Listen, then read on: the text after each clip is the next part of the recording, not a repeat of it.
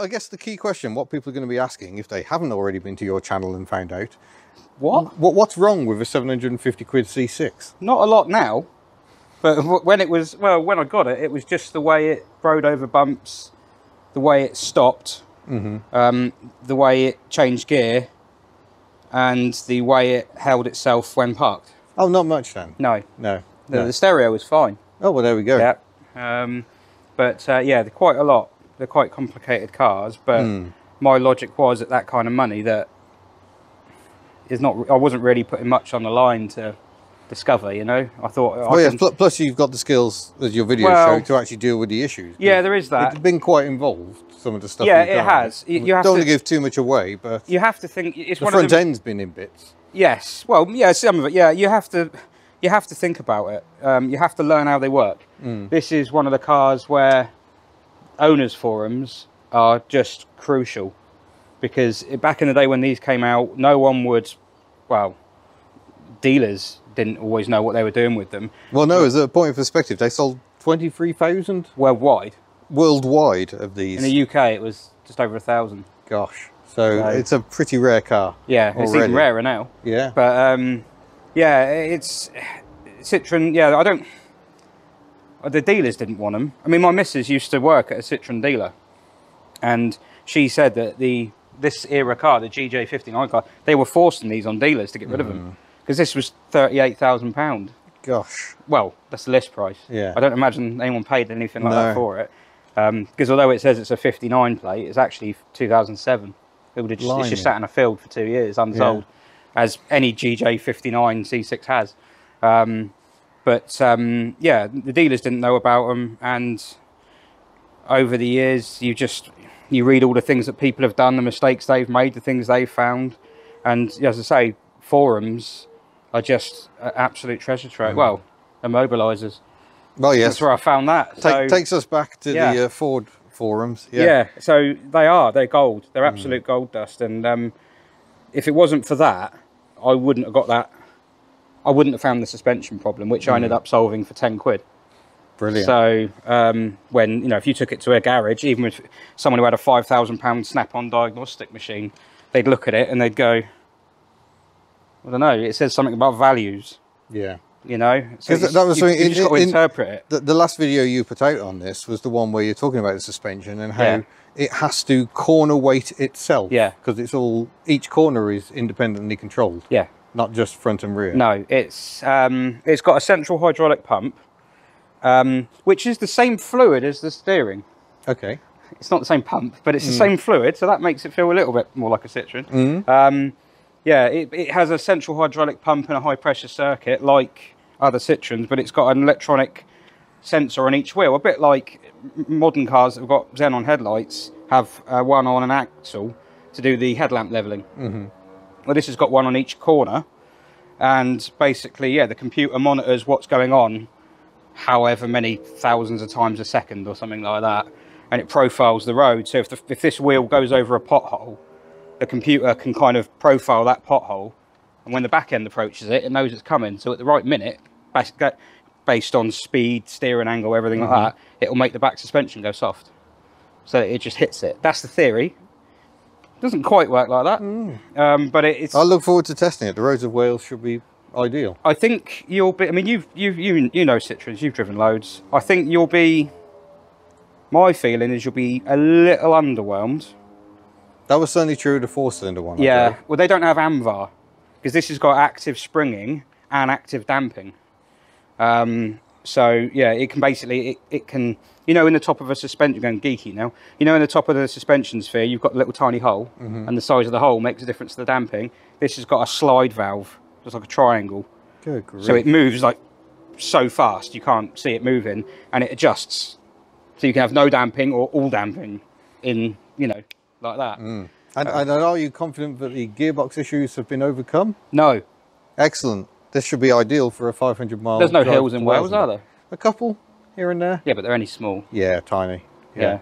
No, you're round in, like, this is Hampshire, mate. This is proper hilly. Yeah. Yeah. No, you'd be fine. I think it'd be a good car around Wales. I'm actually quite jealous, because I'd quite like to drive it around Wales. The thing Oh, when it breaks down, you can come and collect it. Yeah, I don't think it'll fit on my trailer.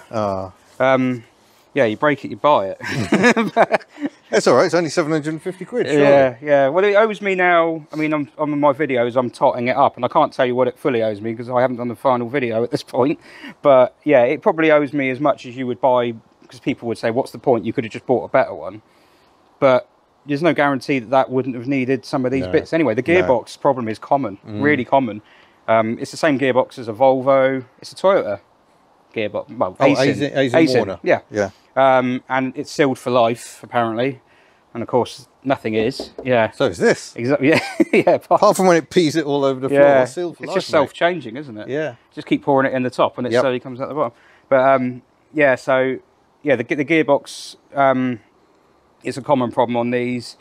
They snap crankshafts as well. These engines. Okay, that's good to know. Just snap in half. Yeah, because this is the same 2.7 V6, also used in Land Rovers, Peugeots, some Fords. Well, I think in Ford territory in Australia. Yes, yeah, Australia, yeah.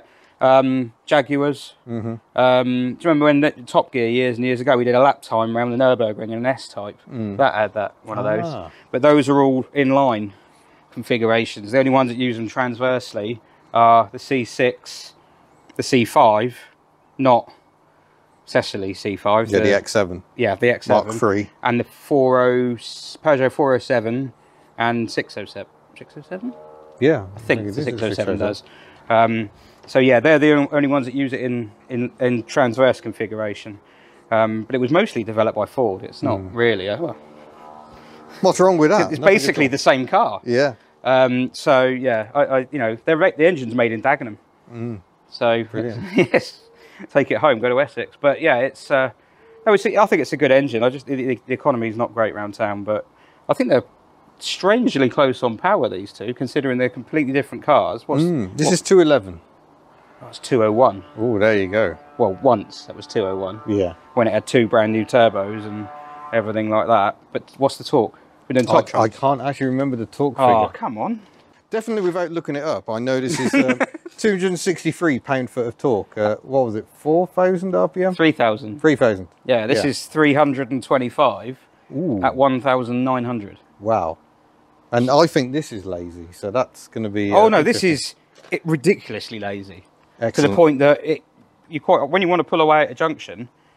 it doesn't want to wake up. Yeah, it's like French. It's just... Yeah.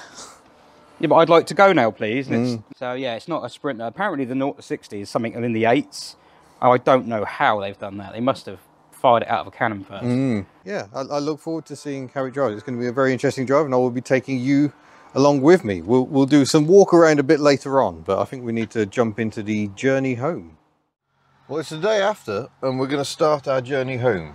Sadly, the air conditioning isn't working, so I'm having to leave the windows open, which is not ideal. But the engine, very peaceful, 2.7 litre V6 twin turbo diesel.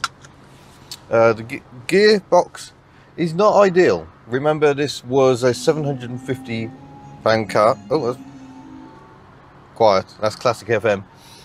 Which somehow seems appropriate rather than the very early Nirvana that Mr. Kitch appeared to have left playing in here. So we'll crawl our way across the petrol station forecourt. I've just paid over £100 to refuel this car, which will hopefully get me all the way back to Wales and back here again, and leave a bit in the tank for Mr. Kitch, who was kind enough to lend me his car. Off the line, it's horrendously laggy. It seems to be laggy in every way possible. But I quite like the noise, although it does remind me of a Volkswagen LT van with a 6-cylinder diesel. It's got a bit more shove than one of those, thankfully. I do find around town it's a bit rocky, back and forth. This ever so clever suspension. Electrically controlled, always trying to work stuff out. It does get a bit rocky, but if you put the suspension in sport mode, it tends to cut that out and it behaves much better. Let's do the window up just for a bit at least. And it is marvellously serene. You can only imagine how wonderful it would be if it actually had air conditioning. Gearbox doesn't like coming to a stop, so I'm just going to pop her into neutral. It's a 6-speed ZF unit, and it's one where it's meant to go into a sort of neutral state when you come to a stop. It isn't very good at doing that, so a little help goes a long way. Yeah, I mean, it feels pretty darn special, really. If perhaps not as special as you might expect from an evolution of Citroen such as this. But I've got a head-up display, so I can see the speedometer kind of in the middle of the road ahead of me, and that is a really nice feature. It's not overly obtrusive, but it allows me to keep my eye on my speed without having to drop my eye line at all. I think that's something that has become more common in recent years, but it works so well. So it's the first time I'm actually taking it onto a motorway.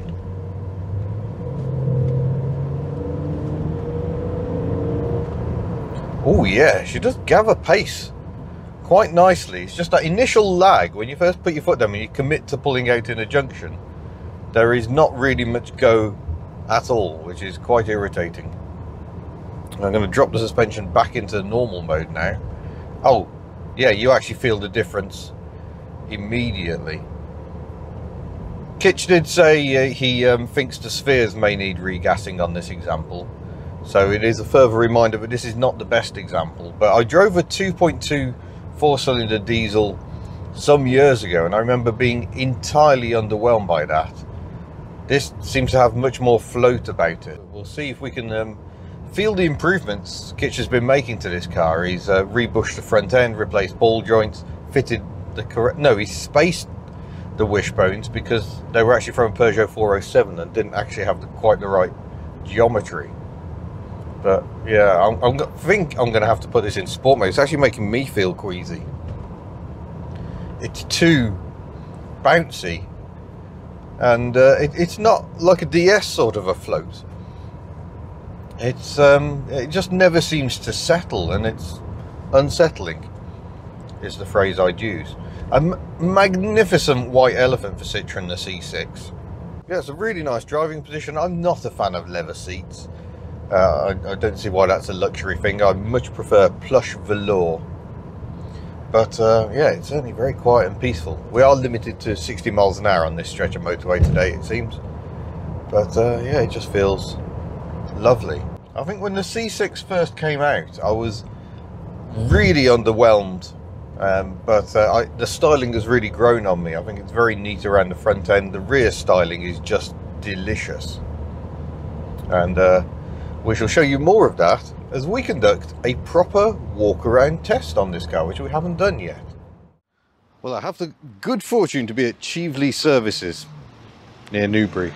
Glamorous as ever, but glamour is definitely the word here, I think, with the Citroen C6. I got these apparently astonishingly powerful xenon headlamps, which turn with the steering, apparently.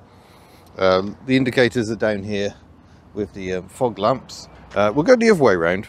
Because a bird the size of a pterodactyl made a mess of this car earlier. But if the front's a little ordinary, and I think it is, it all starts coming together at the back end, where you got the swooping fastback look and this strange little notchback, these intricate rear lights and the curved rear window to echo the Citroen CX. There's a fair sized boot under this flap. There we go. And I've got some oil because I need to check the level. Apparently it's just out of service, but it's a decent sized boot. It's not actually all that deep, but nonetheless the access is pretty good. By the way, you do not want to replace the rear bumper on one of these, because it starts here, is all this, wraps all the way around, and yeah, there's an awful lot to it. I think on some models this is an active spoiler. I don't know if this one has that. I'll have to keep an eye out, but I quite like the fact the fog lights and reverse lights are in the middle there, surrounding the number plate. I think that's actually quite a nice feature. But yeah, this little design feature is echoed all around the car, even in the headlamps here. So really rather nice. We'll turn our attention under the bonnet to start with, I think, but I must point out we've got frameless doors. It's beeping because I've left the key in. My Berlingo does that as well. It's just as irritating in that. In fact, let's look at the interior because we're here now. We've got these lovely little door pockets.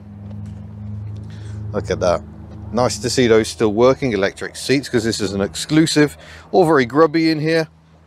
I don't think that's because Kitch is a grubby person. I think it's just because this example has 156,000 miles on it, and a cream interior is an absolute nightmare to keep clean. This is quite funky. You can adjust the center armrest so you get a different position. There are also different ways of opening it. I've got a little shelf in there, but there's also a bigger one. Look, he's got pretty decent taste in music, as our Mr. Kitch. It's actually Nirvana's Nevermind he's got in the stereo at the moment. There is an electronic handbrake. Oh, got some money down here. Ooh. But it isn't an automatic one, so you have to manually select it, which means you can safely ignore it and not worry about things breaking. Here we go, the 6-speed transmission. You've got a Tiptronic feature as well. I don't honestly know why you'd use that. Stereo, lots of buttons everywhere. And if I turn it on, you may be able to see the head-up display. I can't tell whether you can or not. There's a 0 flying around in my field of vision at the moment. Oil's okay, apparently, according to the car. So that's all good. Like I said, the aircon sadly doesn't work. The buttons on the steering wheel are a bit tired, but I've discovered the cruise control works very nicely indeed, actually. I will say... Oh, shut up. I will say, I'm not sure about this textured plastic. I think this is just a bit weird. But I do like the wood. And it's not your typical burr walnut sort of effect. I don't know what sort of wood it is, but I think it looks very nice indeed. Glove box over here. Ooh, Queen Greatest Hits 1, 2 and 3. The good tasting music continues. But yeah, it's all good up here at the front. Sitting in the rear, it is pretty nice. I will say the head restraint is a little obtrusive, and the headroom is actually really tight because of this swooping headline. But if I press this button here, I can recline my seat, and now I've got plenty of space. But if I decide this knee room isn't enough, there is another trick. If I pull down the center armrest, I can press this button, which makes the passenger seat move forward. Look at that. Now I've got all the leg room in the world. I've got my own vents down here as well. I can't control the temperature, that's controlled by the main computer, but there are separate vents here for ventilation, or ventilation for the feet. I can change the fan speed, and naturally plenty of cigarette outlets as well, which annoyingly don't seem to want to work with my phone chargers. Again, we've got the same funky door pockets here in the back as well, and again they actually work. And while we're here, the stereo is absolutely superb. Been listening to Classic FM and Nirvana's Nevermind because I like a mix of music, and it sounded absolutely superb. We've got a manual screen back here. Kitch likes to have his screen deployed, but I don't like it. It obscures my vision too much. I don't like it. Sorry, Kitch. And we've got some non-working lamps in the back. Soft close on. Oh yeah, it's got soft close on your grab handles. I don't think the seat folds for extra practicality though, so I think this is very much it. And yeah, as expected, you can't see anything at all really. Here's the spheres, the later design. But yeah, there's a tiny little valve inside these spheres which changes the damping effect. So all pretty impressive stuff. But yeah, we can't see an awful lot of engine. We're not entirely surprised. It is a modern vehicle. We can have a nose at the wipers, and I think we probably should have a wiper demonstration about now. So yeah, you will have noticed they are clap handers. Let's go into, oh, look at that nice spray of jet. Oh, the coverage. Oh, the coverage. That is some mighty impressive coverage. No corners of disappointment. There's a minor triangle here with a slight dribble going on. Is it going to do a flick wipe to cover that? No, I'm going to have to do it myself.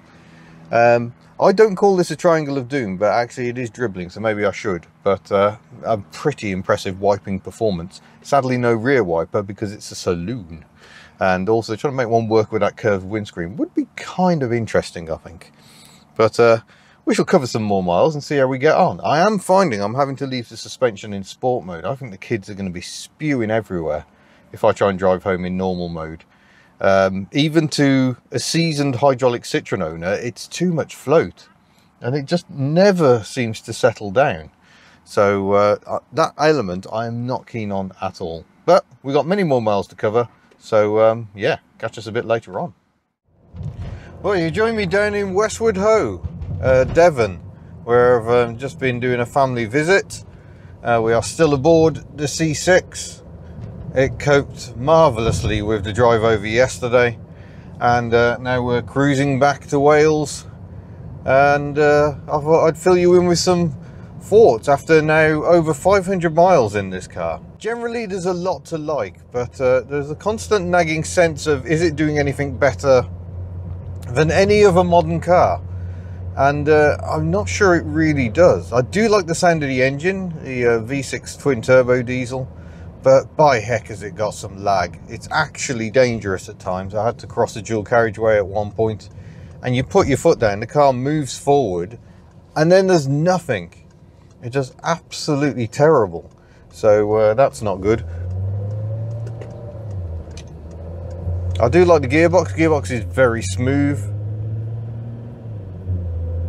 And I like the noise as well. That's a proper agricultural but multi-cylinder diesel noise. I like that a lot. It's actually a bit loud for a luxury car, I don't mind admitting. But yeah, I like it. I love the head-up display as well. I can see my speed. You probably can't see it from that angle, but that is projected onto the windscreen. So yeah, there's a lot I'm liking about this car, but I don't think that makes me want one. You'll have to pardon the extreme close-up. It's just where the camera is situated today. Yeah, I'm not loving it. I'm liking it, and I can certainly see what the appeal is, but I don't think I would actually want to live with this car every day. I still find it too bouncy in normal mode. I find myself quite often putting the suspension in sport mode just to calm it down a bit. It makes a surprising difference.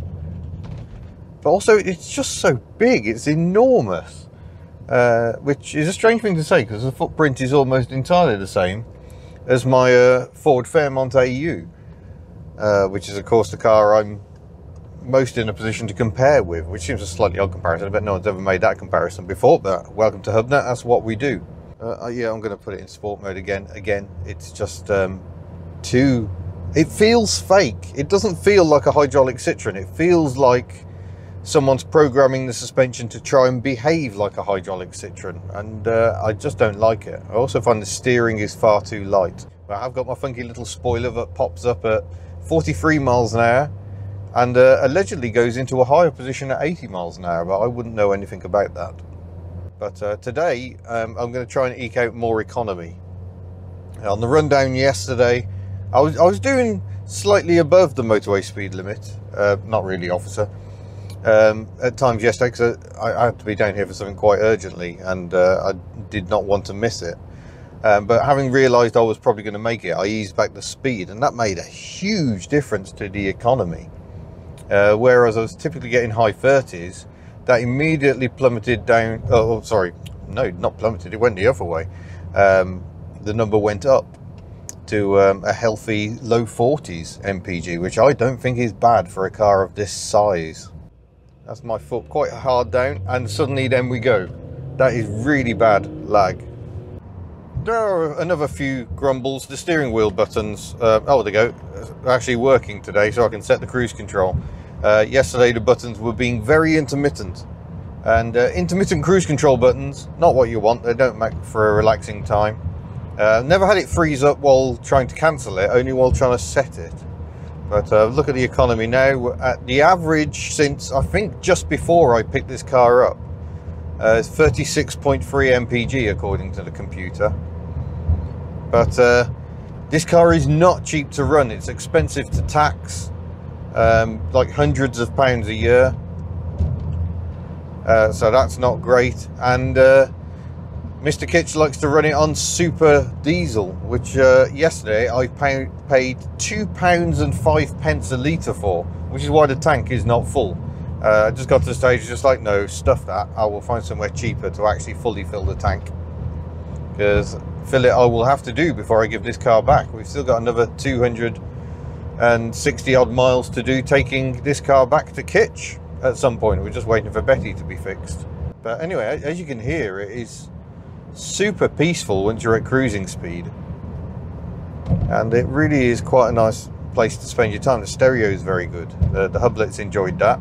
Incidentally, the Hubnuts didn't get travel sick in this car, even when I took it out of sport mode without telling them. So I'm very impressed with that.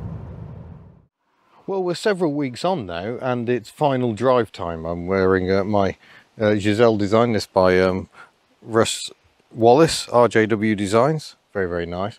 And there's a Toyota picnic in the lay-by here. What an unusual sight, unless you live here, in which case you see it quite often. Mini Hubnut is with me. We're going to hurtle off to Fareham and return the car to Mr. Kitch. So it's about another 260 miles to today, which means we'll have covered 1,000 miles in this car. So what's that been like?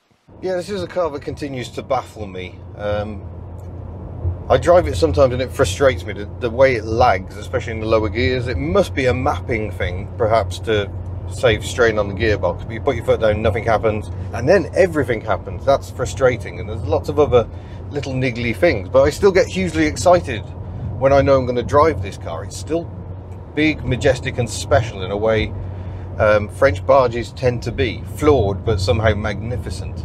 But I've got someone else here to give their thoughts. So Mini Hubnut, what do you think of the C6? In my personal opinion, it's actually a pretty cool car. And sometimes I fall asleep in it because the suspension. It's very soft, yeah. I've got it in sport mode at the moment, it's still floating. And what's your favourite button in the car? Oh, my favourite button is in the back, because you can move the front passenger seat forwards and backwards. And have you been driving your mother up the wall with that switch? Yes. Yes, yes.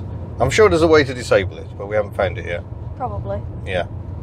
Of a slight issue, the front seats are heated, but the switch is right down where you can't see it.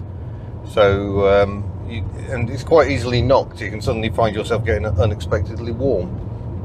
Of course, the air conditioning doesn't work. We're going to get very hot today. It's going to be probably 26 by the end of this journey. It's currently 17 degrees. And Kitch has got Betty at the moment and is loving the air conditioning. So maybe he'll be motivated to get it fixed, because obviously as soon as you start opening a window, it entirely spoils the serenity of the experience.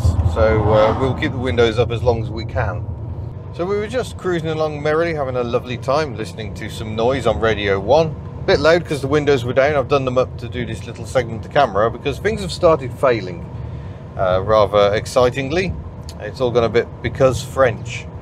We've got the traction control has packed up, the ABS has packed up, and there's a P in the triangle. I don't even know what that means. But traction control, ABS tend to be linked to wheel sensors. We've still got the cruise control working, so it's detecting speed that way, but the ABS and traction control might rely on other sensors. So we don't know why it's all gone wrong, but it has slightly. The gearbox chucked a little hissy fit earlier on as well at 30 miles an hour. Couldn't decide which gear to be in. Kitch, as you can see on his channel, Up and Down Vids, has done quite a lot of work on the gearbox. He's had it in bits.